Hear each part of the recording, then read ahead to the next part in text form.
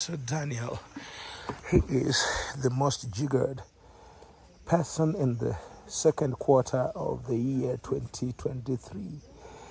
As you can see, the scalpel is just cutting across horizontally and revealing the underlying thing, which is not flesh, but just bugs, these parasites that are there sucking his blood, feasting on him, eating people alive. And we are publishing this video at riseupsociety.net.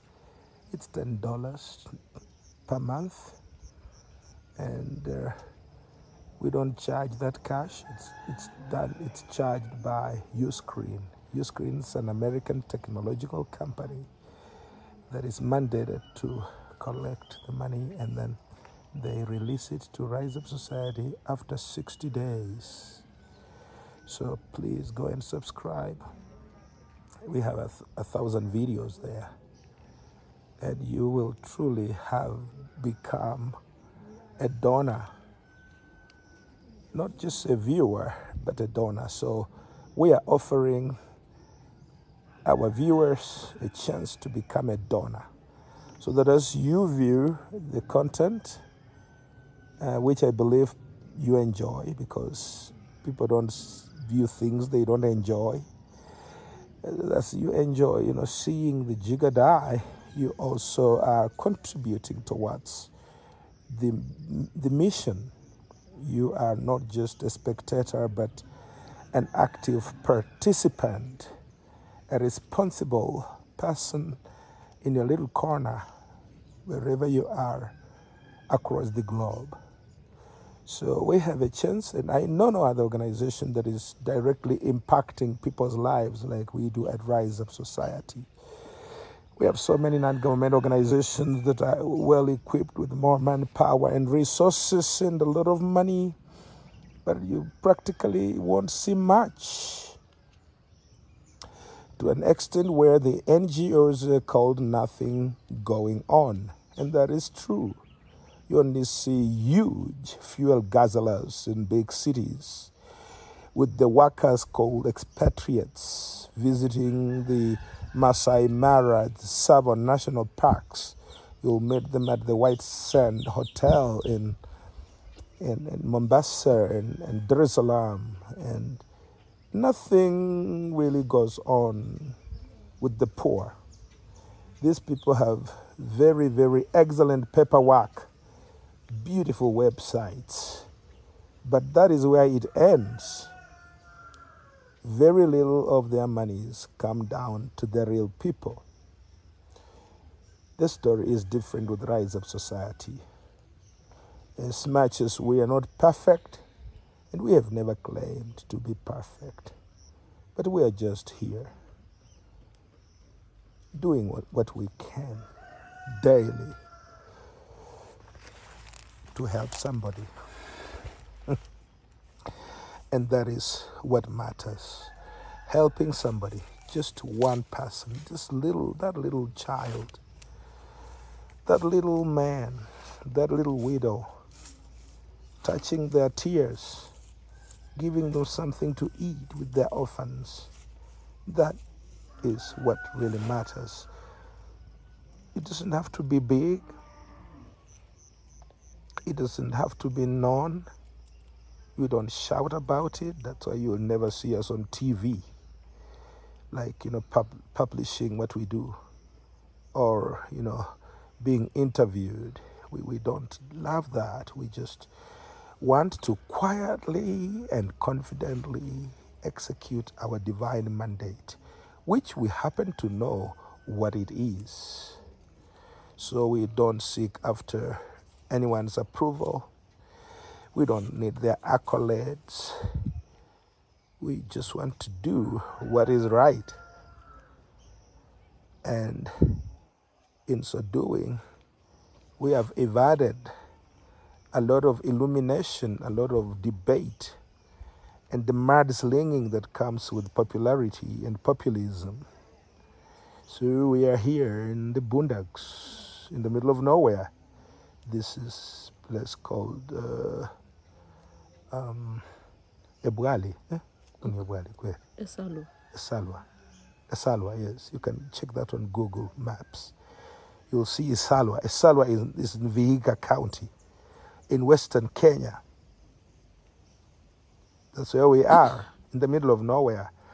And those who will not access this video through YouTube will not even know that we exist, because we don't do publicity. We're just down and dirty and doing little things, sometimes wrongly, but doing it anyway. And our little efforts are magnified by the grace of God. We have achieved tremendous results. I think if you had donorship of up to 500 million, we will be above you when it comes to the results. Our results are headed towards $1 billion or more, because the impact that we have had on the lives of the people is gigantic, unimaginable, gigantic to unimaginable proportions. So, without much bragging, and if we brag, then we shall brag in the Lord, as Apostle Paul says. He says, if I brag, then I brag in the Lord. Meaning that I don't claim any glory, I don't own anything. I'm just a vessel. Paul planted, Barnabas watered, and the Lord brought the increase. So we're not claiming to be owners, because no human being can captain such a vessel that will do such. That must be the finger of God himself. He must be the one championing such a course. We've been fought. We've fought many wars. We've been hurt, backstabbed, and lied upon and maligned, and written off as being illegal and doing the wrong thing. Every manner of utterance that is not nice was leveled against us. You would crush in the weight of that hate and jealousy and mispresentation and malign. You would crumple and just collapse and die. If you had called yourself unto such service, you would just quit, hang up the boots, and go to some quiet place and sit there and hear the birds as they sing away from the bustle of life. But the captain is no human. It is the Lord himself. He ordered this. He is right on the steering wheel. He is championing this. He is the one who is publicizing this.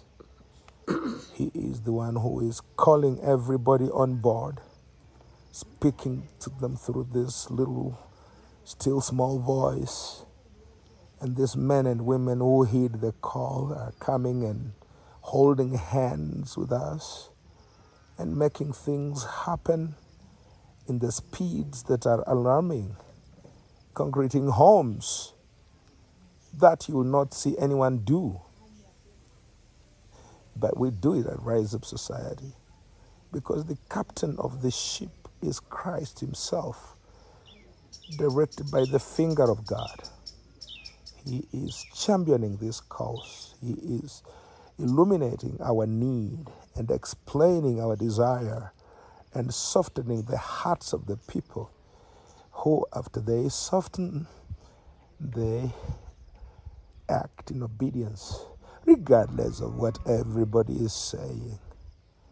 And people around would be claiming, oh, you're being scammed. And they say, yes, I know, but I'm sending this money. This is not real. Yes, I know, but I'm in, proudly so. And the the adamance of this special group of people has held rise up upright and standing and strong for the last 12 years. And today, I'm proud of them. I decorate them. I celebrate them. I honor them. These are our angels. These are our living legends. These are the ones that God spoke to about us. These are the ones upon whom He opened our hearts to. And they read the content of our hearts, and they understood that as much as we exhibit weaknesses, our hearts are bent heavenward. And these men and women, I pray for them daily, because they have been the engine that fueled, that made us be propelled into the heights we have achieved. And if there is anything we have achieved, therefore, it was not by the hand of man, not by the ingenuity, the wisdom, or the contrivance of the Son of a Man, not by the plans or designs, or by the wisdom or the contrivance, or by the prudence that comes out of any book that was written by man. This was done and executed in such an impeccable way by the Lord Himself. And to Him belongs the glory now, today, tomorrow, and forevermore.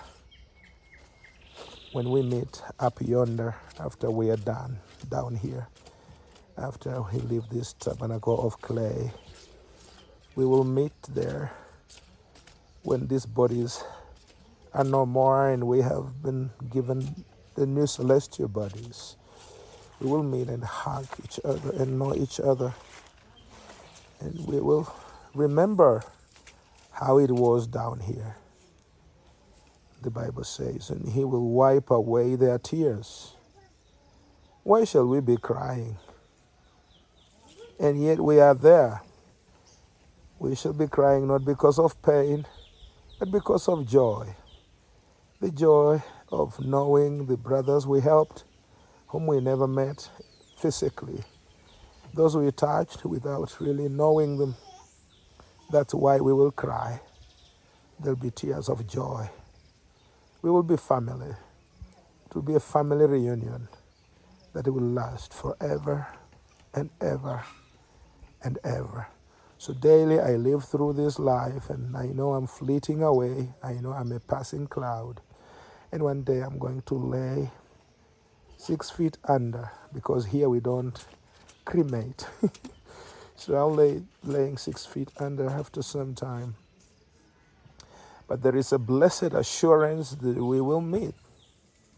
Those in the US, those in Canada, those in India, those in Brazil, those in Australia, those in Japan, those in New Zealand, all these places where our donors are scattered. In Germany, in Russia, those in Thailand. We have a huge support base in Thailand. We have Argentina. I was looking at the statistics in the analytics of YouTube, and I was amazed at how far and wide we have gone. We will meet these people as one family under Christ forever, brothers and brothers. I don't know whether we'll have sisters there.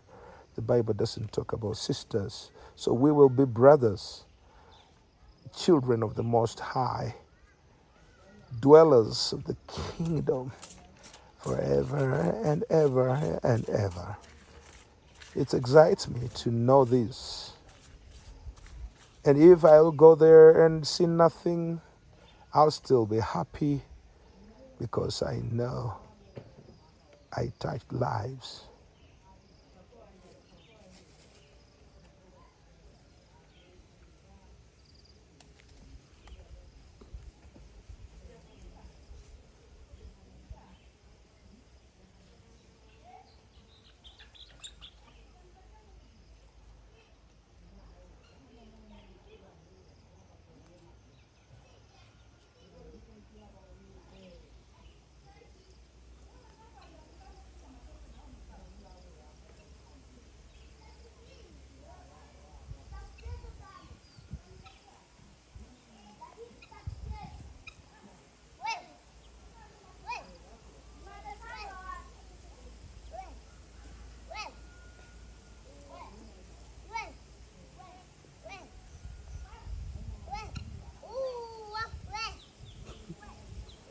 Aho utafikiri anajua kuongea. Ako na kimbele mbele. Najua kuongea. Utadhani kataongea. Nyie tikina kali kicha pake nyuma hii. Chinga libisa nyuma. Lakini habe kile peke ni. Rachel hali 15. Okay. So oh my gosh, this guy had so many jiggers. I thought this was the last clip, but I was wrong. This was the second last clip. So we're going to do the last clip because he's having another cluster on the heel, the left heel. A lot of jiggers.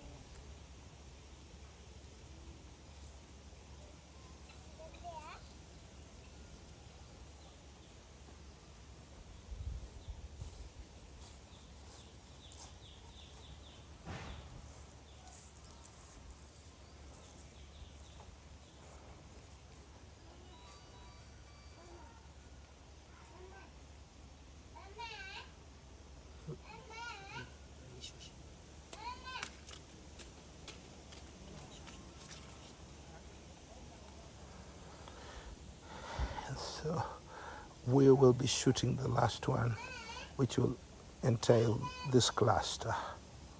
And that is Daniel Outa.